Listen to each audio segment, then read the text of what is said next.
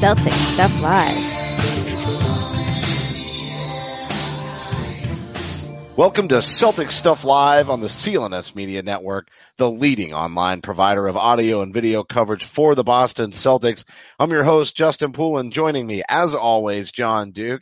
And we predicted our undefeated week a week early. So thank goodness it does turn out that more practice and a little bit of rest and sticking around at home has been good for this Celtics team. They go 3-0 since we were last on the show. They beat the Pelicans, and they get a big long break, which you and I kind of grumbled about a little bit. And then they had that back-to-back, at home and then away with the Cleveland Cavaliers on Friday night, and then a matchup against the, I would have said, red-hot Minnesota Timberwolves after the trade of Jimmy Butler, but we broke that little winning streak that they had going, or maybe it wasn't a winning streak, but still, really nice turnaround for that club. The Celtics wind up snapping that. And Gordon Hayward goes off, which was really nice to see. Although, if you watch the game, there's never really a moment where you felt like he took over. He really spread that near triple-double throughout the night, which is exactly how it should look with Gordon Hayward. So, good signs all around this past week, John. Yeah, I mean, I think from where we were a week ago when we recorded, and things were pretty bleak. Things were pretty dire. It was a rough place to be to do a podcast for the Celtics. You know, they had that nice win, in Atlanta, and then that stinker in Dallas, and just, they'd lost 4 out of 5 games. I mean, that's as bad as it gets right there. And I think over this last week we saw, now you could say they've won 4 of the 5 last games.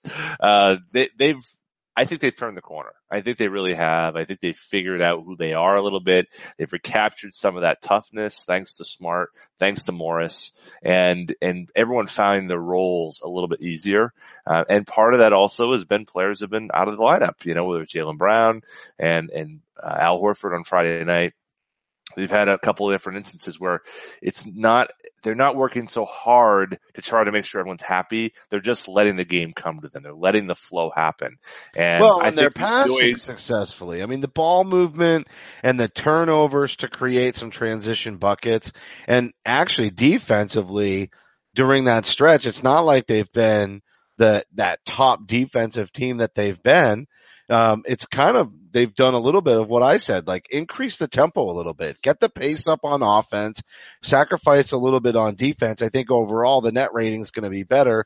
I'm not saying that they're not playing good defense, because they are, but they're obviously giving up more points because of the pace of the game. And that is something that needed to happen. I just felt like their energy would rise if the pace of play rose, and they've got enough depth on this team.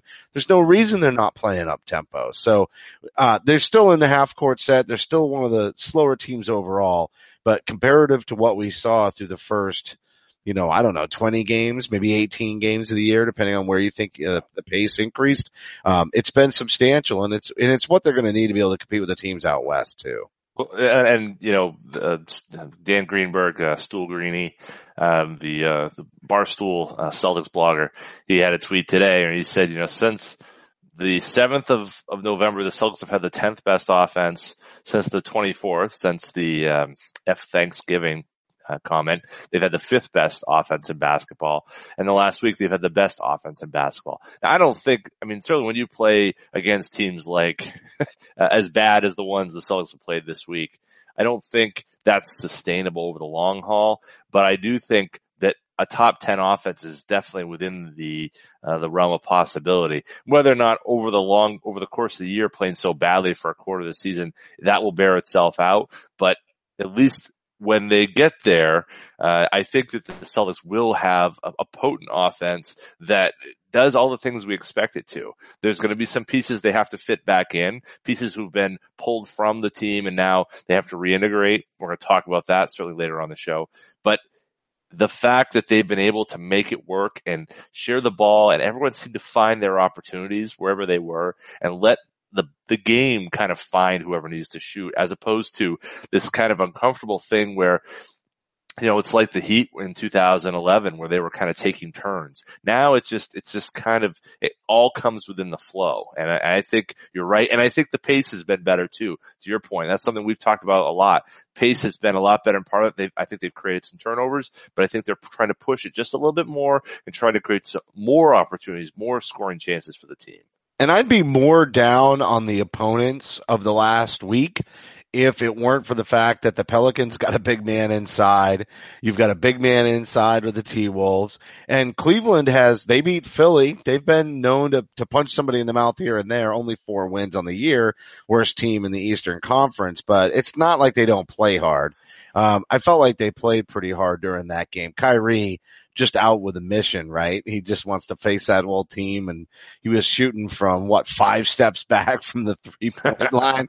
You're really taking some liberties to kind of stick it to the franchise, I think. But either way, I would say would put that into more context, but you and I even said when we were making our predictions for this week that we thought that this team really wasn't going to be able to get a win against the Pelicans and the T-Wolves because of the big man. They'd had trouble getting to the rim and they had trouble defending at the basket.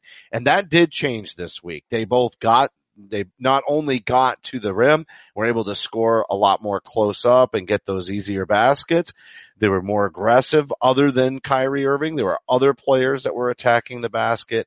And we will talk about Morris and Smart, like you said, because Morris has just been so automatic, which has helped space that out, I think, as well. But defensively, they've definitely been a little bit more of a presence inside. I'm not saying Anthony Davis and Karl Anthony Towns didn't get to do what they wanted to do. They both had, fairly typical nights for them against the Seas, but overall, you're expecting that. It was the rest of the team wasn't dominating them in the paint. I don't know if it's 100% going to be rested at the feet of Marcus Smart and his perimeter defense, but that was the real call, right? Brad kept saying, defensively, we are not at the point of attack on the perimeter, and then that's what's really killing us inside. So it sure seems to point some signs when you see the energy of Marcus Smart over the last week that may be the case, but that's what we're about to get into. First, I'm going to remind everybody that you can follow Celtics Stuff Live on Twitter at CSL_tweet. Follow me at CSL_Justin. John is at CSL_Duke. The entire CLNS Media Network at CLNS Media. Facebook.com/CLNS fans. Download the CLNS Media app for iOS and Android. Simply search CLNS Media in your app marketplace, and YouTube.com/CLNS Media for high definition, full length locker room interviews and the Garden Report, as well as video of Celtics Stuff Live. If you've been a long time listener, but not a watcher, definitely go to YouTube. Find us under the playlist there. So John, we have to start out with Marcus and Marcus, right? I mean, that's really been the biggest changes. Those are 2 players that we felt like at least one had the energy. The other one was the best Celtics player, arguably, through the first 20 games of the season coming off the bench. Some questions about whether that would reduce the scoring for the bench unit. Some concerns about whether or not he would be able to keep up that pace against opposing starting lineups. But the truth is he's still finding himself wide open. He's absolutely clutch from beyond the arc, obviously talking about Marcus Morris Sr. And then we have Marcus Smart, who all of a sudden is hitting his 3-pointers, man. He's hitting his 3-pointers. Senor? You're not going to just let me slide that in there. No, I'm not. I can't. I just, it's there, No, they're both, they've both provided what the Celtics have needed. And it's funny to say that Morris would be that among that group.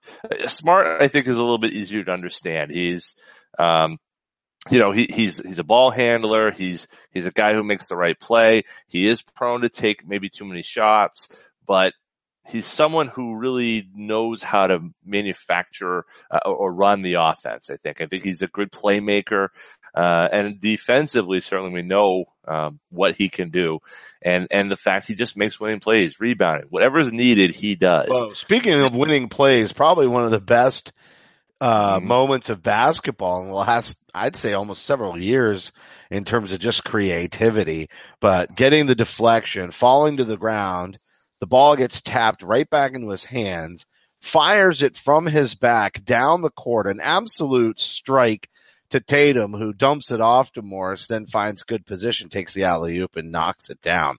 That was just really a pretty play. Obviously, there's nobody listening to this show that hasn't seen that.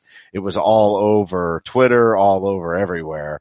But just what creativity. And that I think, Scalabrini talked about during the game about how Marcus is always looking where other guys are well before the ball even gets into his hands. It's like he knows where they are on the court. Those are the kinds of things you and I have been talking about for a long time in our defense of him, considering his shooting woes through the first 4 years of his career. Yeah, I mean, he has an innate sense about him. It's the only thing that makes sense in terms of him being a guy who makes these winning plays, right? He has to have this kind of, geometrical, just sense about him where he can lay out the geography of the court and where the important landmarks are and sees things ahead. That's the only thing that makes sense for players who do what he does. Players like Rondo, players like Bird, players like, Magic, who just have this innate sense within them that things happen. And of course, I'm not saying Smart is in that category. That would be insane. But in terms of the winning plays aspect, would it surprise you to see an Eastern Conference Finals game and see Marcus Smart steal the ball like Bird did in '87, and find DJ for the cutter? I mean, you can see that in your mind's eye. Celtics fans have all seen Smart do those types of things. Why couldn't he have that same sort of impact? I think we all know that's possible, and that's the only thing that makes sense. You introduce that to the starting lineup. You got Mook, who's ISO a little bit less and is more catch and shoot with that group, and things just start to fall into place. Also is not hot dogging it. He's not hoarding shots. Like all the things that people might have said against his favor in the second unit, where he maybe forces some stuff, he is 100% like just knows exactly what role he's supposed to be playing. He's committing much more defensively and turning it around, even rebounding. I know they're not all going to him. Kyrie has been obviously committing himself defensively, but he's getting a lot of those longer rebounds. And I think that also has a lot to do with Marcus Morris being in there and that toughness. It's going to be interesting to see what they do. I know that Baines got the call on Friday night with Horford getting some rest. They're going to need to do that from time to time for sure. And, they talked about it and basically said, looking at the schedule, even though they'd had 3 days off leading up to that game, there's just certain nights when you'd think you might be able to get away with it. And for the older guys, and Horford is the oldest guy, you got to get them rest when you can get them. And so they did it then. Obviously it didn't hurt them. They had a great night against the Cavs, but I think Marcus Morris might need to be staying in that starting lineup. I know everybody was concerned about it. It'll depend a lot on Gordon Hayward, who just had a triple-double, so he's going to be fighting his way back in there. But it's hard to look at either one of those players and yank them out of the starting lineup. I mean, I think ultimately it's probably going to have to be Morris, but maybe they'll flip and flop with the Marcuses. You could almost see Hayward playing shooting guard. He's getting his mobility back for certain. So, defensively, that might still be a little bit of a risk, but to see Gordon going up and, taking a couple of alley-oops over the course of this week and not being afraid to do so, that was definitely a good sign. But we'll wait a minute before we go to the Gordon Hayward conversation, because we're going to spend some time on that. But to finish out the Marcus and Marcus, where do you kind of land on that? I mean, if one of them's got to come out of the lineup as Gordon earns his way in, who are you pulling out? Yeah, it's tough because I think Marcus Smart is probably, of who isn't in the starting lineup, they can most easily approximate his role with someone else, whether it's Hayward, whether it's Brown. But on the other hand, I think Marcus Morris is probably the less impactful of the two of them. And actually, if you look at some of the advanced stuff, I mean, you look at the box plus minus stuff, Marcus is not a positive player in terms of the box plus minus. Now, Does Which that Marcus? We're talking Marcus about Morris? both. Sorry, Okay. Marcus Morris. Senor. He's so right, Senor. Right. So Senor Morris, comma Marcus. There you go. right. Now, I guess the question is, who could you put in who could do what Marcus Morris does, but also, fill that role? What is Marcus Morris doing? He's defending. He's taking the second biggest guy on the court, defending that person, and then he's rebounding, right? So, can Hayward do that? Can Brown do that? I think Hayward is probably the guy who's probably most able to fit that Marcus Morris role, and it probably would benefit him to be initially matched up on some slower slower guys, some fours, that might be a little bit easier for Hayward right now. But I like Hayward's ability to create in that second unit. So maybe when we talk a little bit more about that, we'll get into that. But yeah, I think Marcus Morris is the more likely of the two in my mind to come out. I'm just not confident of where Jalen is right now. I think we need to have a good week or two from Jalen before we can kind of start thinking about changes to that starting lineup in my mind. Yeah, I couldn't agree more. And so that's our next two topics. We're going to hit Brown when we come back from this quick advertising break, and then we're going to talk about Hayward.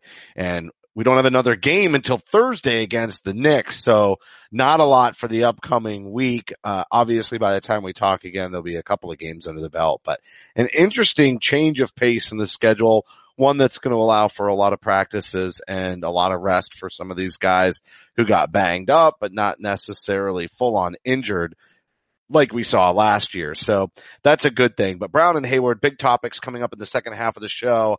Hey, sports fans, do you want to get killer seats to see your favorite team for just the price of a beer or a large pizza?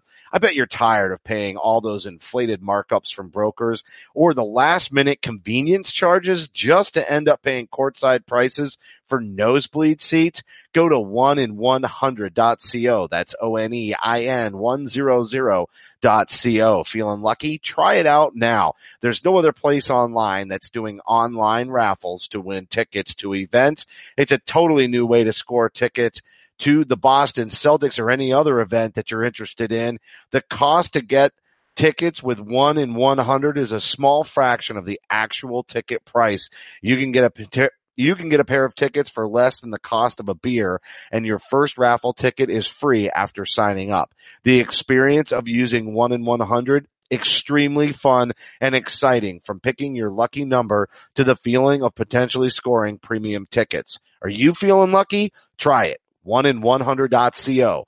That's ONEIN100.co. And Robinhood, an investing app that lets you buy and sell stocks, ETFs, options, and cryptos, all commission free. Did you hear that? This non-intimidating way for stock market newcomers to invest for the first time with true confidence. I've got friends that have been encouraging me to invest in cryptocurrencies, and now I've finally done it with Robinhood's easy-to-use app. Other brokerages charge up to $10 for every trade, but Robinhood doesn't charge commission fees. Trade stocks and keep all of your profits. Learn how to invest as you build your portfolio, and discover new stocks and track favorite companies with a personalized news feed. Custom notifications are also available for price movements, so you never miss the right moment to invest. Robinhood is giving away our listeners a free stock like Apple, Ford, or Sprint to help you build your portfolio. Sign up at celticstuff.robinhood.com. That's celticstuff.robinhood.com. All right, John, we're back. It's time to talk about Brown. The biggest thing that we were really alluding to before we went to the break was that somebody's going to come out of this lineup that just started to have a lot of success with the insertion of the Marcuses. We said Hayward may be playing his way in, especially after the aggressive performance on Saturday night. But then also we've got Jaylen Brown, who's been a staple last year in the starting lineup, really has almost this entire season until, starting to deal with this little minor nagging injury that he's had. And if he comes back, it's hard to see him. I know we've seen him play the 4 a little bit, but it's hard to see him playing the 4 where Marcus Morris is at right now. So then I really feel like the decision is coming down to, do you put Brown back in, or do you let Marcus continue to feed this energy and enthusiasm and make winning plays and create opportunities for others without needing the ball in his hands. And maybe Brown's better suited for that bench unit for a while to be able to attack the basket. He was getting very aggressive before the injury. One of the only guys to really start hitting the rim. I know we talked about that in the first half as being one of the things that was a significant improvement for this club. And Brown was kind of leading the charge outside of Kyrie before he went down. So how do you slice this one? Does he earn his way back in? Do they just give it to him and put Marcus back on the bench? Or do you kind of have to not mess with the success that Marcus Smart has brought to the starting lineup? I'm probably of the mode that 3 games is not enough to really make a change right now. I think Jalen, I worry about Jalen's ability to react to being on the bench. Remember when you and I were doing shows his rookie year and having conversations about how much better he plays when he was in the starting lineup. There was a period when Avery Bradley was out for an extended spell, and he really kind of stood up and played much better in that starting position. And so I wonder what we're going to get from Jalen coming back. I think personally, the culture that the Celtics have initiated and established in that starting unit, and really it's continuing through the rest of the, into the bench and through the seat throughout the 48 minutes of the game. It's great. Now we're going to introduce another wing player who's going to take minutes. And you look at the minutes distribution the last night. I think Alex Kungu put it out there on Twitter. Where do you take the minutes from? It's going to be hard to find minutes for Jaylen Brown. That's the hard part about this is now we got to fit him in. And in terms of game, how does he fit with the other players he's in? I think if you leave Hayward on the bench and you go with a Rozier, Brown, Hayward, either Tice or Baines, and then probably one of the other starters kind of cycling back through, I think it's okay.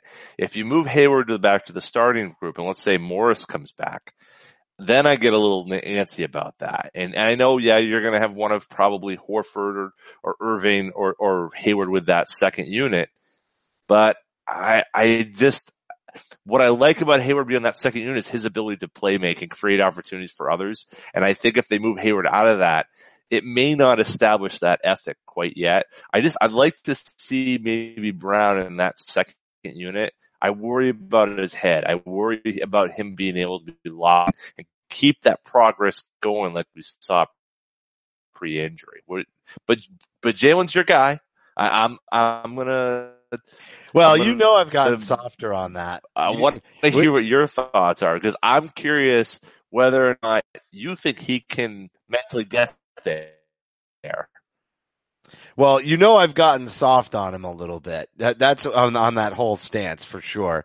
And, obviously I'm still a big Brown supporter, but the issue is, for me that Brown, to your point, doesn't necessarily do very well off the bench. I almost feel like they kind of just need to rotate some nights off for some of these guys if they could get away with it. I mean, I know we're worried a little bit about chemistry, but I think one of the biggest impactors on chemistry today is just the lack of minutes, as you just mentioned. And like Alex Kungu said, where does these minutes come from? How do we manage those minutes? I almost feel like you just let guys have a night off here and there. And rotate it through. Let him come back in. The only other thing I'll say about that with Brown is, I feel like he was heating up before the injury, so it's a little bit hard to make this next statement, but part of me thinks you put him on the bench and just say, listen, things are going well. Things are going really well. We got to stay with this for a little while. And you kind of let that be the impetus that when he comes back in as the starter, so that he never wants to go back, right? Because that's probably the psychology over the last couple of years. And then once he gets out there, I mean, some of it we decided was related to being around other players that were taking attention away from him. And if it's simply that, there's enough talent on this team, especially if Hayward's on that bench unit with him, or in that bench rotation with him, that he really could still benefit as much as he has in starting lineups of past years. So I think maybe if that's really all it is, if there's also just a mental motivation thing for him, it might not be bad and it won't hurt the team for him to sit on the bench a little bit so that when he comes back in as a starter, he really values it and does not relinquish his hold on that position in the future. I can just see it becoming a motivator, but it's got to be done right. This is a proud man, a proud young man. And so the last thing you want to do is have him be discouraged. But at the end of the day, that's why we said roster construction, right for trade somewhere in here, just to pull all these things together. The reason you don't want to mess with Brown is because Marcus Morris, they're probably not going to be able to afford next year. He's probably not coming back. And then all of a sudden it solves the minutes issue in some ways, but the roster balance might still be an issue in terms of a true power forward. So, I don't know what they do about it. I think at the end of the day, they're probably going to have to let Brown back into the starting lineup, but they'll use this to delay that a little bit. What do you think about that? No, I think it's a great idea. I think the motivation that being out of it, that will provide him, should be really helpful. I mean, I don't think he's a soft guy mentally in terms of hard work, in terms of, pushing through. I don't think he's a lily. I don't think he's someone, I don't think he's an orchid. I don't think you have to worry about that. He's just prideful. He's prideful. Right. And there's nothing wrong with that. Nothing wrong with that. I think that what I worry about though is just the culture of it and fitting the guy in. The minutes right now are pretty good. I think the distribution's pretty good. What I worry about is a couple here, a couple from here, a couple from here. Like you said, and I 100% agree with this. I'm okay with not messing with it right now, letting him work himself back in for the bench. But as you said, Morris is gone, and I think that the best Celtics lineup is that lineup that you were really hoping to start from the start of the year. That's the best lineup. That's the lineup that beats the Warriors, hopefully. It's certainly the one that beats the Raptors. Oh, look at the optimism creep back in. And you know what, though? Let's use this to transition to Hayward. Because, all right, we just talked about all that plug and play, but he's in that lineup. He's in the lineup, as you said, that beats the Warriors. Not could beat or challenges. You're already making a prediction. You just Babe Ruth, the Green Monster. This is the lineup that beats the Warriors. So here we go. Yeah. Hayward, though, very encouraging. More aggressive. Kyrie said, he's got a little bit of a hole in him a little bit, and he wanted it to come out. And he said he needed to be more aggressive, and he told him to look for a shot. And the big challenge for Gordon is, how does he still stay that facilitator and make the people around him better and then also get aggressive and look for a shot? But, the three-pointer is definitely about to start clicking. That will do wonders. That will do wonders. I mean, I get it. The lateral motion's still going to come back a little bit, but there's definitely more confidence. And I think people started to see it way before, the 39-8 performance against the Timberwolves. Everybody was seeing it, from all the way back to the Pelicans and maybe even a couple of nights before that. Well, and this is, I think people have been on his case way too much. I mean, he had his best performances were against Toronto, the win against Toronto, the win against the Bucks. He's had good performances throughout the season. I mean, I think that because he hasn't been max player all-star Gordon Hayward throughout, it's been, he can't do this, he can't do that. I mean, I think those folks need to just settle down a little bit. But I think what you're talking about is right on. He's not 39-9 or 39-8. That's not going to be his every night thing, but you could see that he's building towards that. That confidence is there. Friday night, his effort was stupendous. I mean, again, it's not a great team. The Cavs aren't exactly world beaters. But when they pushed that lead out and really went to, a higher plane as a team, he was on that court. He was a big part of them making that push. I think that's where this team goes into another level. It's that secondary level of playmaking. And we actually saw some from Tatum too. I want to give some credit to Tatum. He did some nice playmaking against the Timberwolves too. I don't think we need everybody doing that, but if the more you can do that, the better. And we see this in the playoffs, and I bring up the Warriors kind of half jokingly, but you need guys who can create opportunities for other players. And when you go against the Raptors are good. We know Kawhi can do it. We know Lowry can do it. Who else on that court can create an opportunity for others? Can Siakam do that? Much better player, not quite there. I think that's going to be the difference. The more playmakers you have on your team, when it does slow down and it goes into ISO, the better off you're going to be. And I think that that's why you need to get that core five, Horford, Tatum, Hayward, as a group before you get to April and feeling good. So I want to get there. I'm just not there quite yet. And I like separating the two, Hayward and Irving, and allowing them each to kind of run a unit, but having enough overlap in closing units so that way they are building that continuity. That was my master plan. That was my master plan from the beginning of last year heading into this year. Baines isn't in the starting lineup. This is the master plan. No, you're right. That's exactly what needs to happen. We definitely have to have Hayward and Kyrie overlapping and providing that veteran sort of stability, with Horford, also doing the same thing, but he's a little bit different. He can facilitate, and last year down the stretch, they required it after Kyrie was out. So he definitely did a lot more facilitating, but it also came at a cost. So there is that too. And you're right. Definitely Tatum did some playmaking. And I'll say the thing that was happening before is they were in this really slow half-court offense, and they were getting open shots, but most of those open shots were coming from the fact that the defense of the opposing team was basically daring them to go ahead and shoot from outside, and they weren't hitting their open shots. And I think that's how they got a lot into that funk. Whereas now it's like, even with a little bit of overpassing or too many extra passes, when they're getting that open shot, it's just so much more in the flow of the game. It's so much more kinetic. There's so much more energy behind it.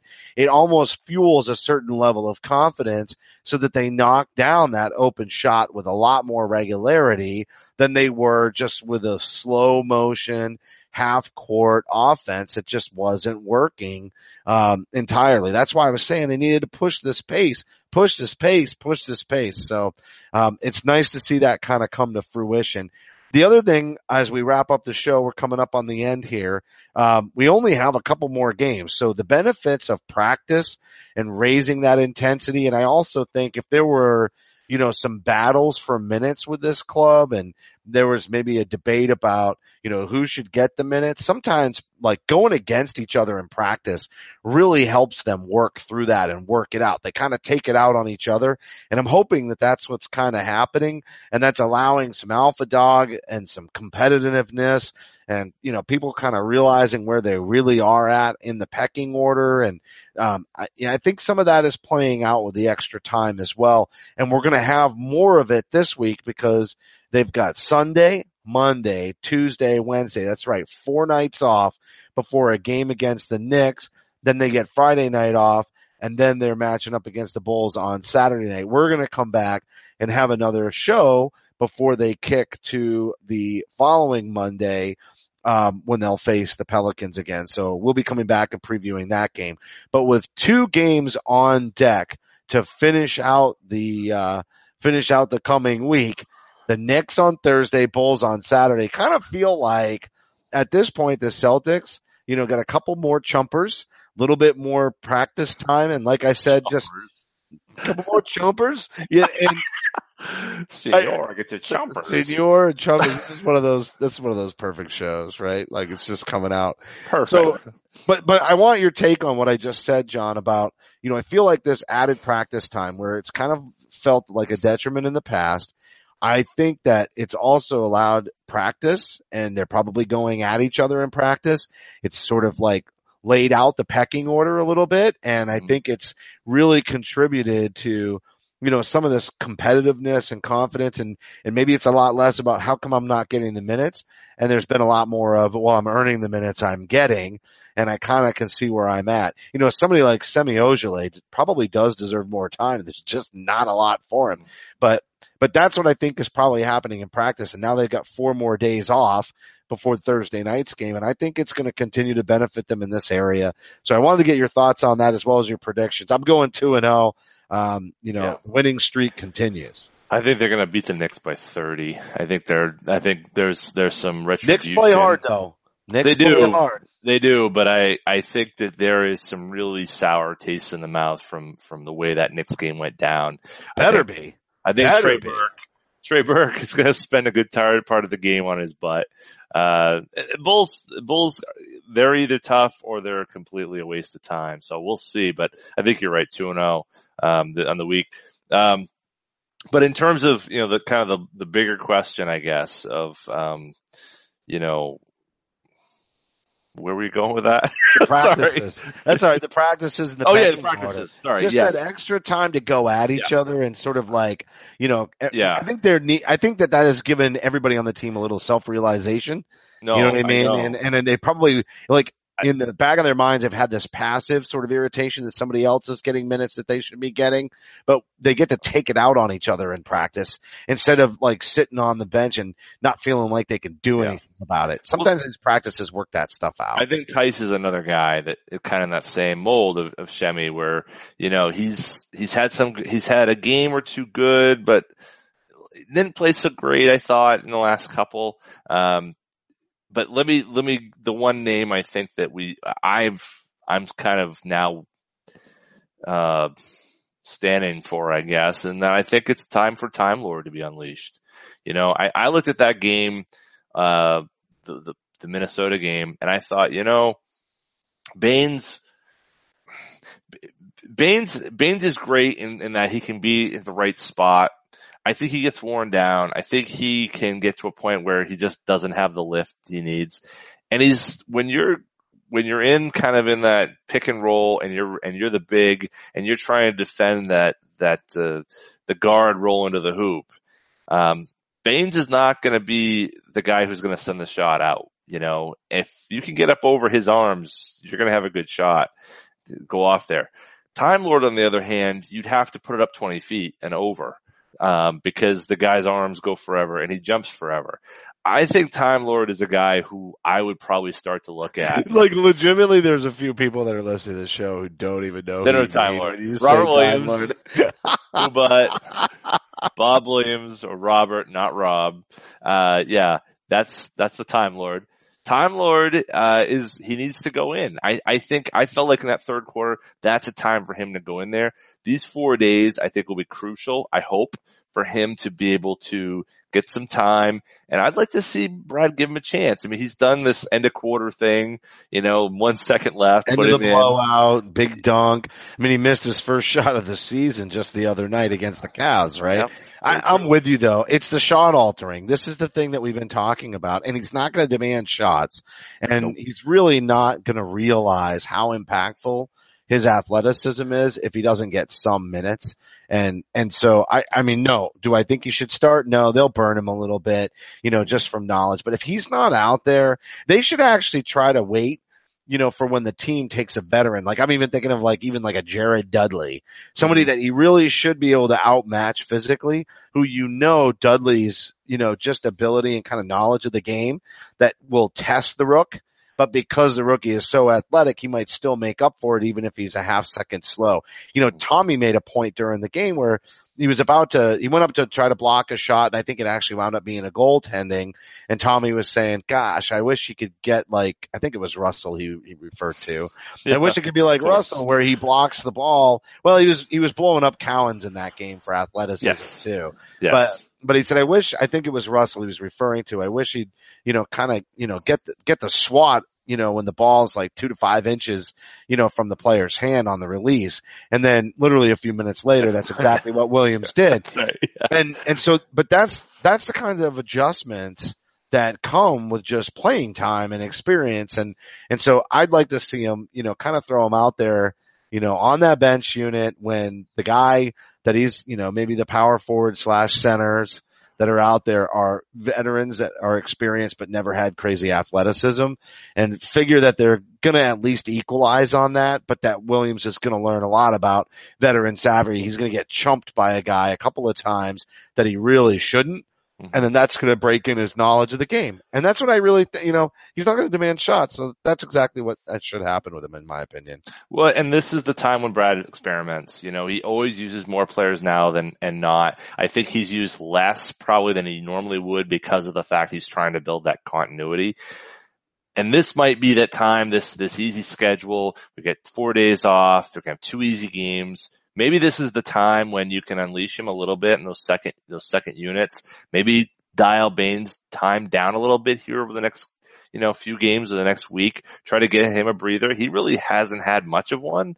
Have him match up against Noah Vonleh, against the Knicks. You know what I mean? Even the Bulls, like Lauri Markkanen's just coming back, but who do they have in the middle? Right. Portis. Are you worried about, Bobby Portis? You worried about, that's the thing is like, we got, and the Knicks have their own little wonderkind, big guy who can, Mitchell Robinson who can, swat shots around. Let's see those guys have a little exhibition. I mean, he did quite a bit in that second quarter of the Knicks game to kind of turn things around. I'd like to see, let's throw some athleticism at him and see what he can do against, the Time Lord. And as he changes in time to alter shots and, I think it's time. For him to get out there, It's Time Lord. I know, but I really do think give him some time. If he doesn't do well, it's okay. He kind of goes back to the bench. He thinks about it. Remember to the same point that you had earlier, which I thought was a good one about Morris and trying to get everybody else going. Baines is a 1 year. He has a chance to opt out as well and to not take the second year. So he could be gone this summer. And very, very reasonably, Robert Williams could be your starting, not your starting center, but your second. He could be competing for it. He could be competing for it unless, cause you never know what's going to happen with that lineup. Seems like it'll be Horford starting at center, but you just never know with these things. But he's your second center. I mean, and if you had two bigs, he's going to be your guy if Baines. And they're really happy with him. Despite all the late flights and the late practice and all that craziness around Summer League, seems like they're really happy with him. And we haven't heard anything behavioral since then, and he's around, some young guys, so he fits into the club. And at the same time, there's enough veterans, and especially the one that Jeff Goodman said on this show on draft night would be the most influential for him in Al Horford. He's got some good influences around him, so that's obviously helpful as well. But we'll be back next week, right before the game against the Pelicans. We'll have had 2 in the books at that point, 2 hopefully easy ones in the Knicks and the Bulls. We'll be previewing a fairly recent rematch against New Orleans, and obviously the trade rumors will have to kick up again before that, even though we'll have to be told the rule about why the Celtics can't trade for the brow. So anyway, all good stuff. Join us next week. This broadcast will be available on demand on the CLNS Media mobile app. And don't forget to follow us on Twitter at CSL_Justin and at CSL_Duke. A heartfelt thank you to everybody for tuning in. And remember that you can help support the show by subscribing to Celtic Stuff Live on iTunes and Stitcher. We'd love it if you gave us a rating and review because your feedback is supported the show. For staff writer Samuel Elias, executive producer Larry H. Russell, the founder of CLNS Media Nick Gelso, and my co-host John Duke. I'm Justin Poulin. Thank you for listening to this week's edition of Celtic Stuff Live. Celtic Stuff Live.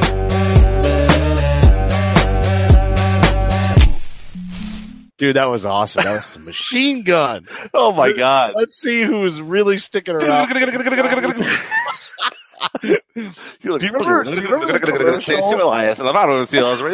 commercial?